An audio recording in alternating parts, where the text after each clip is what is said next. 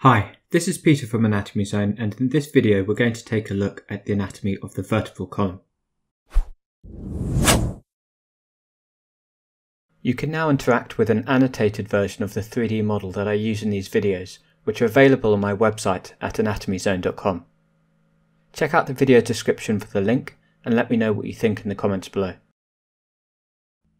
The vertebral column is part of the axial skeleton and functions to support the body's weight and encloses and protects the spinal cord within the spinal canal. It provides a framework for the attachment of several muscles. The extrinsic back muscles are involved in moving the upper limbs and rib cage, whereas the intrinsic back muscles are important in maintaining posture and in moving the vertebral column itself. The vertebral column consists of 24 articulating vertebrae, and then the sacrum and coccyx, which consist of 9 fused vertebrae.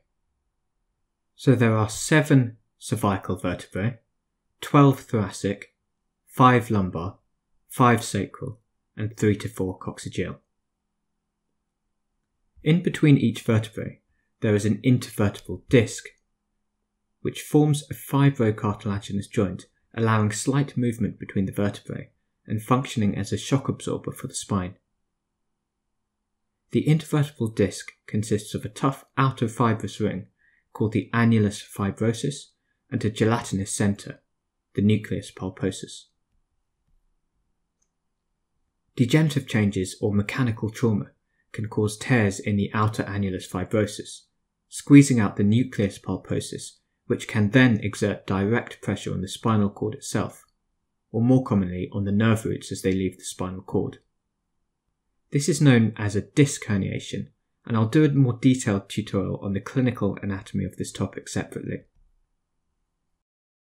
The vertebrae are identified by a letter and a number. So for the cervical vertebrae, you have vertebrae C1 to 7. For the thoracic vertebrae, you have T1 to T12. And for the lumbar vertebrae, you have L1 to L5. This naming convention is useful when referring to anatomical landmarks and when referring to spinal nerves. With regard to the spinal nerves, these are named according to the level at which they exit the vertebral column. Within the cervical spine, although there are only 7 vertebrae, there are actually 8 spinal nerves. I've just rotated the model around, and you can see how the first cervical spinal nerve exits above the first cervical vertebrae, C1. As another example, if we look here at this vertebra in the lumbar region, we can see where the lowest rib articulates. So this must be the 12th rib, and therefore articulates with the 12th thoracic vertebra. We can count down L1, L2, and see that this is the L3 vertebra. We can alternatively count back from the 5th lumbar vertebra, starting from above the sacrum. So L5, L4, and then L3. I've just zoomed in a bit, and here you can see this nerve, the L3 spinal nerve, exiting from between the L3 and L4 vertebrae through this gap, the intervertebral foramen. In terms of using spinal levels for reference points to anatomical landmarks, a clinical example would be in the context of performing a lumbar puncture. In adults, we know that the spinal cord terminates at the conus medullaris, which lies at approximately the L1 to L2 level. We can palpate the iliac crests, the top of which we know lie at approximately the L4 level. From here we can identify the spinous process of L4 and a safe entry point for the needle to avoid damage to the spinal cord. With regard to other examples of anatomical landmarks, an example would include the sternal angle of Louis, or the manubriosternal junction, which lies at the T4-5 level. This level determines the thoracic plane, an artificial horizontal plane which divides the superior mediastinum from the inferior mediastinum, and at which there are a few key anatomical landmarks, such as the start and end of the aortic arch, and the bifurcation of the trachea. As you have seen, the adult vertebral column is curved. There are 4 curvatures. The cervical lordosis, which is convex anteriorly, the thoracic kyphosis, which is convex dorsally, the lumbar lordosis, which is convex anteriorly, and then you have the pelvic curvature, which is concave anteriorly, starting at the lumbosacral junction and ending at the coccyx.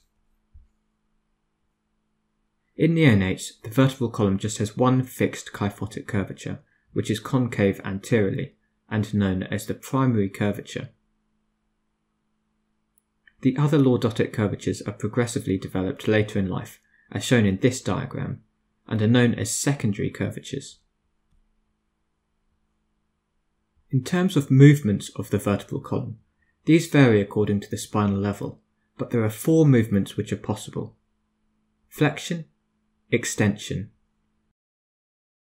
rotation, and lateral flexion.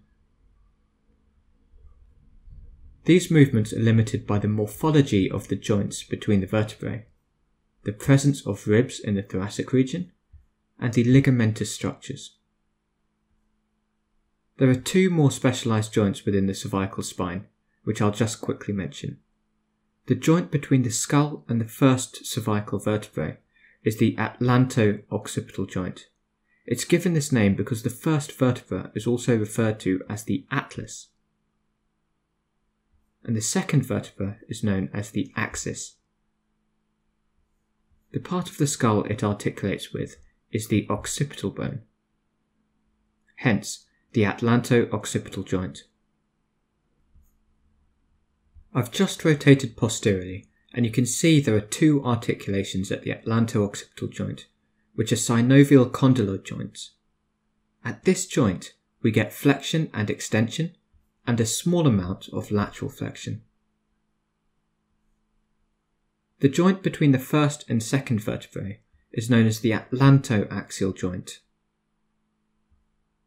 C1 is the atlas, and C2 is the axis, hence the name.